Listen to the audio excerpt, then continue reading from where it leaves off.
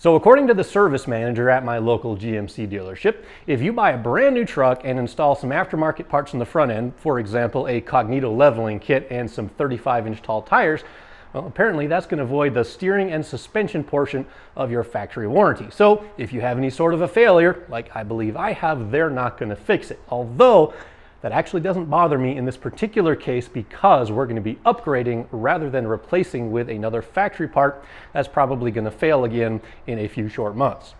So the vehicle in question is my 2020 AT4 HD. I bought this thing brand new back in September of 2019. It's got the L5P Duramax and we're just under 40,000 miles with it right now. It's been a pretty good truck. I love how it looks. I love how it pulls. We've had some issues with it along the way, which you guys can check out in another video that I'll link somewhere up here. But today we're going to be upgrading something in the front suspension, and hopefully we're going to make this truck ride a whole lot smoother. But first, I wanted to give you guys a quick update on another project that we're doing on the channel, the 93 Ford F-150 project. Now, the owner asked me to install a different engine in this, and he provided a 408 stroker from Blueprint Engines, a Super Sniper EFI, and a Hyperspark ignition system. And this looks a little different from the last time you guys seen this. We've got the cooling system complete. We've got, the fan shroud, the cooling hoses. We've got the serpentine belt in place. Plug wires are on. Got the heater core lines on.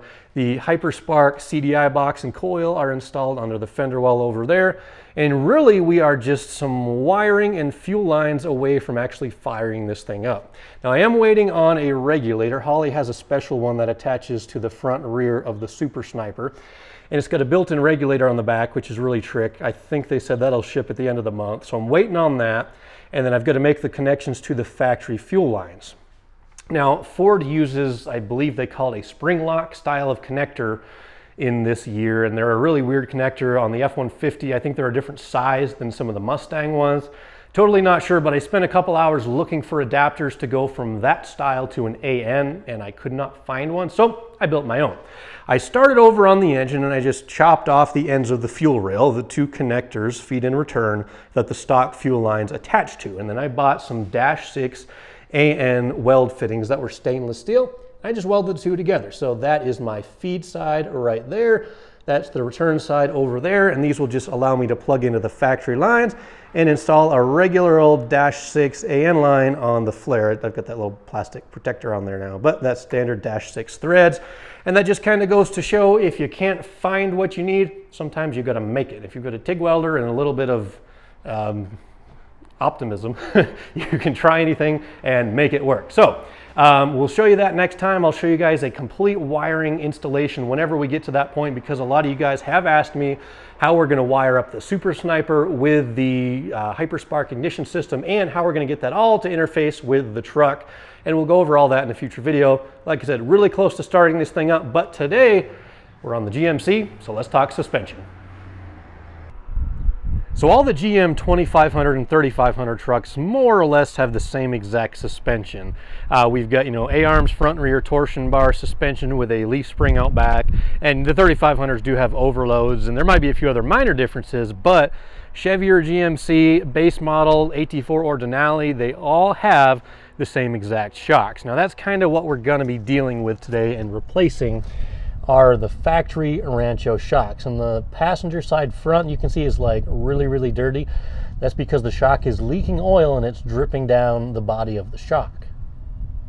So one more thing that the 2500 and 3500 series trucks both have in common is that they ride kind of rough if you're driving around every day without any extra load in the thing. I mean, I've got the tire pressure back down to like 56 PSI, because that's right on that threshold of where the TPMS light will come on for low tire pressure. And the thing, it does ride pretty rough. And I think in the future, there's two products I've been doing some research on that I think I'm going to try out. One, Cognito actually has a different torsion bar up front. They call it like a smooth ride torsion bar or something like that. And number two, Celastic shackles for the back. Those are supposedly something you can throw on there that'll make a 2500 HD truck ride more like a 1500. And that's something I think I'm going to do in the future, but for now we're just going to be working with shocks. Like we talked about, the stock Rancho shocks, they're so condition, and a lot of people actually say that they're junk, which the truck rode okay for the first little bit, but with 40,000 miles on them, it's definitely failed. And I have noticed that the truck It's got some kind of squeaking and stuff going on the front end, some odd noises, which I think are the shocks. And definitely it has a lot more bounce in it than I would like. There's one, if you guys are in Utah, you'll probably know what I'm talking about exactly. On I-15 northbound around American Fork, there's one exit, I think it's like 276, 277. As you're heading north on the highway, you hit this it's not an on-ramp, it's just like you go over a bridge on the highway, and if you're not holding on, you're practically gonna bounce your head off of the ceiling. Well, with the shocks that are on the truck now, you go over that and you have like your first little bounce or whatever, but then it kind of continues to bounce up and down and a couple more times.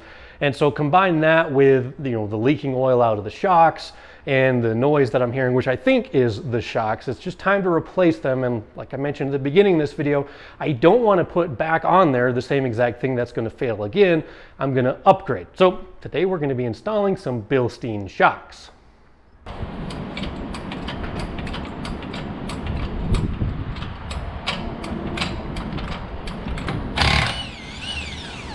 Now, the first thing to replacing shocks on any truck is just getting it up in the air and getting the tires out of the way.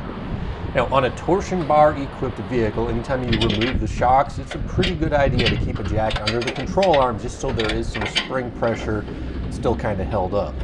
There's 2 bolts on the top of the shock and then a single bolt down on the bottom. And after that, the shock can just lift out of the way.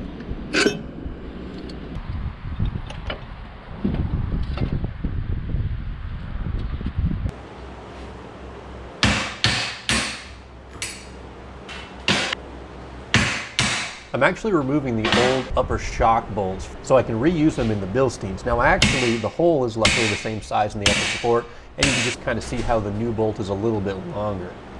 Now the reason I'm doing that is because of the upper spacer that I'm using with my leveling kit.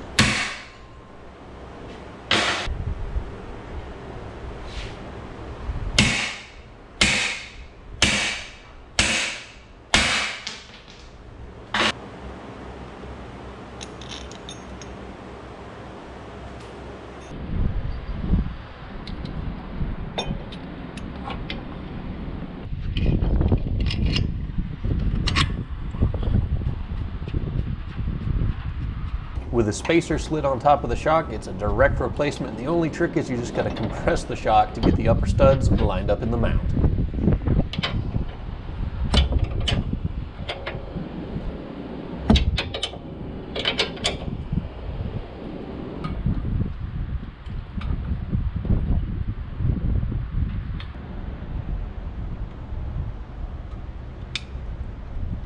With the fasteners all tightened up, I figured this would be the perfect opportunity to throw some grease in here just to kind of keep those ball joints and upper control arm bushings lasting as long as they possibly can.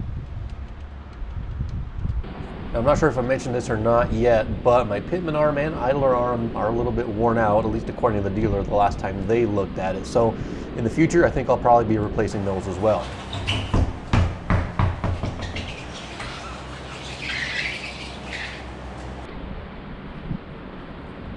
I've had the stock wheels on the truck since I went down to the Pro Touring Truck Shootout back in April, so I figured it's been a couple months, it's time to put the cool wheels back on.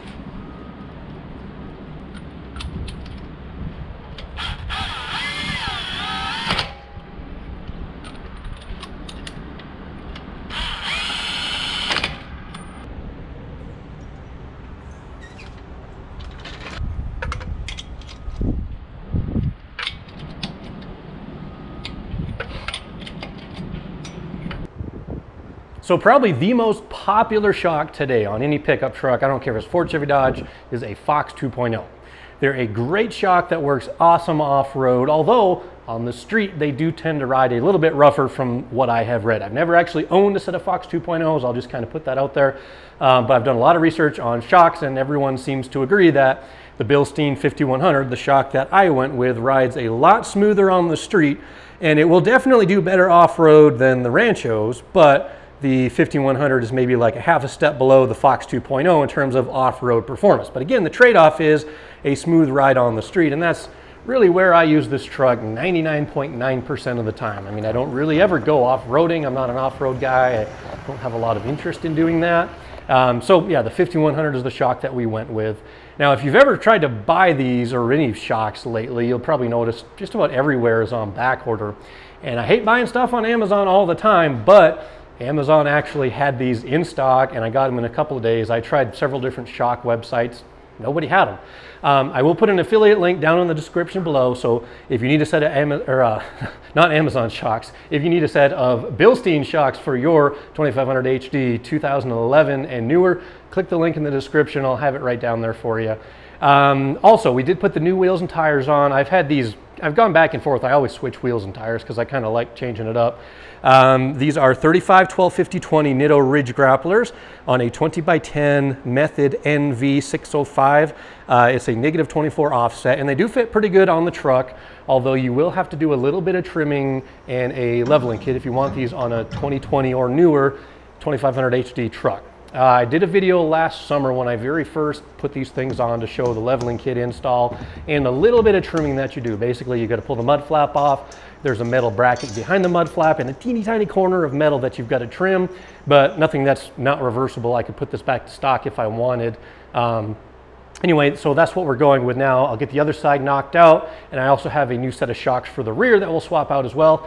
Then we'll go for a quick drive and see if we think it rides any smoother.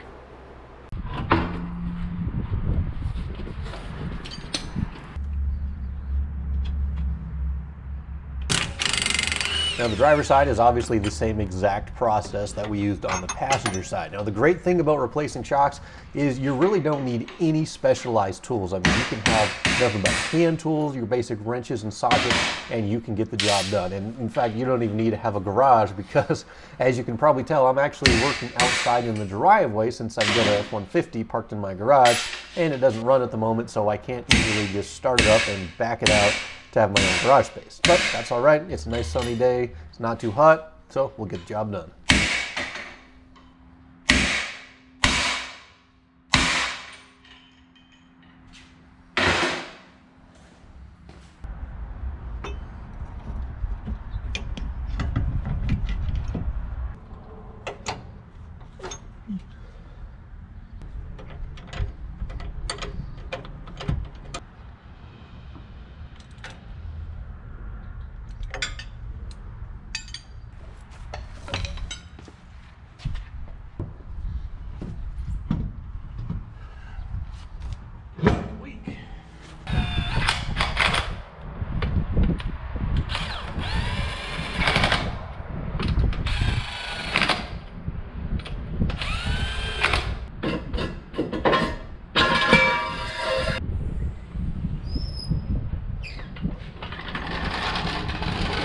So they say one thing that's important whenever you're running bigger tires like the Ridge Grappler is to keep them rotated just to make sure that they wear evenly. Now, I'm pretty OCD, and in fact, every time I take the wheels on and off the truck, I take a marker, and on the very back side of the wheel, right on the lip, I just kind of mark the position that they were in. So that way, the next time I put them on the truck, I can rotate them to a different position just to kind of keep the tread wear nice and even.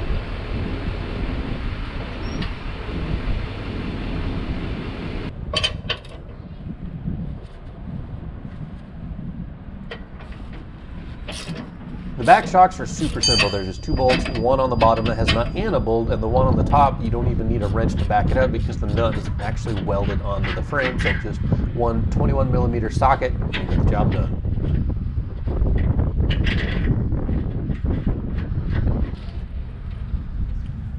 So I actually kind of did like the red and white look of the Rancho shocks just because the red ties in a little bit with the AT4 theme. From a certain angle, you could see the red boots when you're looking through the wheel well, but now the black boot of the Bilstein shock just kind of blends in, so it gives it a little bit more stealth look, which, I don't know, I kind of like.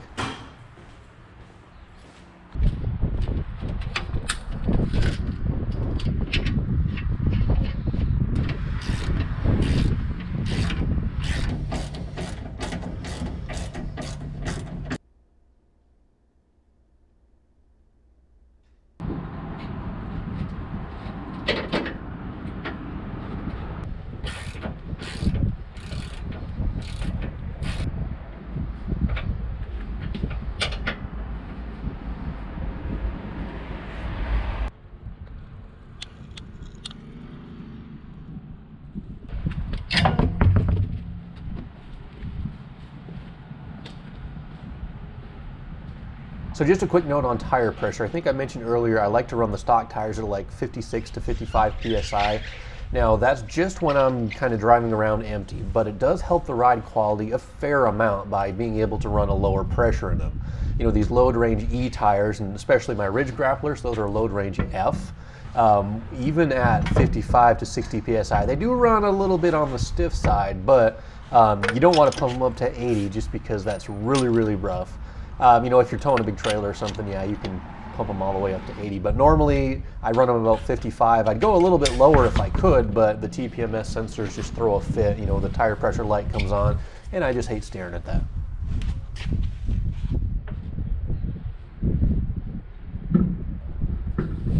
And don't forget to torque your lug nuts. Obviously, that's pretty important.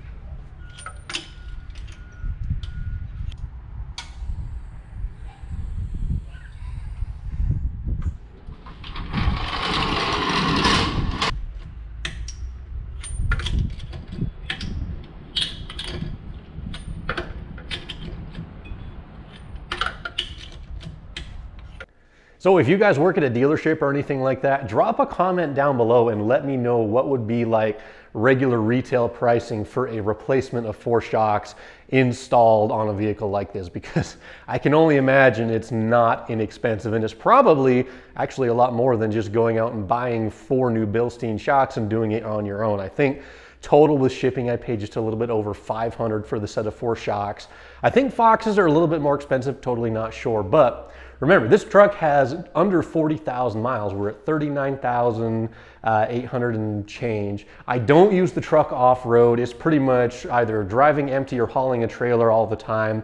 And for half the miles on there, I've even had my stock wheels and tires. So it's kind of odd, I think, in my opinion, that the shocks would be blown this soon. But if you're on the Facebook groups for these 2020 trucks, this you'll actually find is kind of common. This is by far the worst shock right here. This was on the right-hand side front. And as you can see, it won't even hold itself all the way up. Like the top 3 inches right there, there's like no fluid in there. And if you just kind of leave it right in the middle, it pretty much just falls right down. This is one rear shock. This one was not as bad as the front, but the top like 2 inches or so kind of goes up and down pretty easy. The other 2, they're probably okay, but like that's a 50% failure rate at 40,000 miles. So I'm glad we put the new ones in there. I need to get the truck out on the road. We'll do a quick test drive. I'll give you my impressions of how it's going to drive. Now granted, we did change tires in the middle of this too, so that's going to affect the ride quality probably a little bit, but I've driven the truck enough with both sets on there. I kind of know what to expect. Also, I'm going to make a stop at the tire shop real quick. I'll have them just sync up the TPMS sensors, because I keep a set in these tires here and another set in the new tires. That way I can switch back and forth as much as I want without having to, you know, break the beads down and swap the sensors back and forth. So to the tire shop, then we'll hit the road.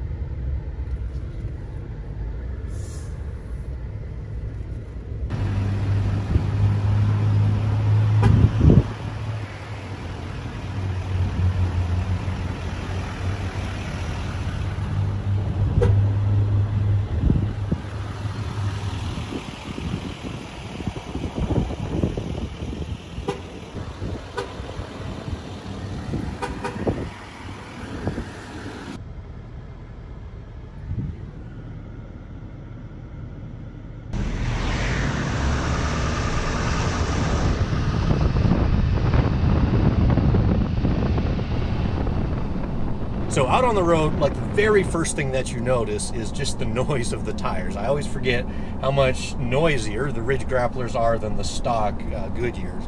Now, it's not to say the Ridge Grapplers are the loudest tire out there, because I know a lot of mud tires are much, much louder, but it's definitely got a little bit more ambient road noise than it did before. It's totally bearable. It's not like annoying, but it's just a little noise that you kind of have to be used to. In terms of the ride quality, as soon as I backed it out of the parking lot, I noticed a pretty big difference right away, because before, like just little bumps, like going over a curb, those little cracks on the road where it transitions from driveway to road, before it would kind of have a little bit of a bounce to it, and it would have this noise in there, just because the shock is bouncing up and down with no fluid in the way to kind of dampen that motion. It did make kind of a, I I don't know how to describe it, but it made like a shooshing noise, I guess. So much quieter right now. Also on the back, on certain bumps before, I noticed kind of a clunking noise, and I suspected it was the shocks, and now I'm pretty positive that it was, so I don't hear that anymore. So we're definitely at least back to stock ride quality, probably a couple notches above that. Drop your comments down below about Fox shocks. I know a lot of guys love them. I've never actually driven or owned a truck, rather, that has Fox shocks on it, so I can't tell you that the Bilsteins are going to ride better or worse, but just, again, based on what I've read, a lot of people do say that the Foxes are a little bit stiffer just in terms of daily driving. Again, I don't do a lot of off-roading, so that's kind of why I leaned towards the Bilsteins. But overall, I got to say I'm happy. The truck, it's smooth, it's quiet, got rid of that noise, got rid of that extra bounce, so I think we're in business.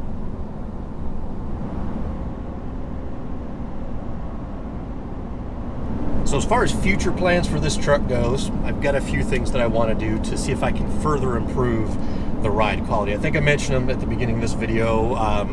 Cognito torsion bars up front and Sulastic shackles out back. I think if I do those two things, it'll make it a little bit more comfortable. They say the shackles, they actually won't decrease your load carrying capability, which means I can still haul my trailer. I may put some helper bags in there at some point because it does squat down a little bit when you get the trailer on, but I'll do those two things. And then finally, the one thing I do want to add for sure, steering stabilizer. These 2020s didn't come with them from the factory. In fact, I think since like 2015 they didn't put stabilizers on, so I'm going to add one of those. I'll see if I can find one that has the same Bilstein 5100 stabilizer that I have on the suspension, just so everything matches up.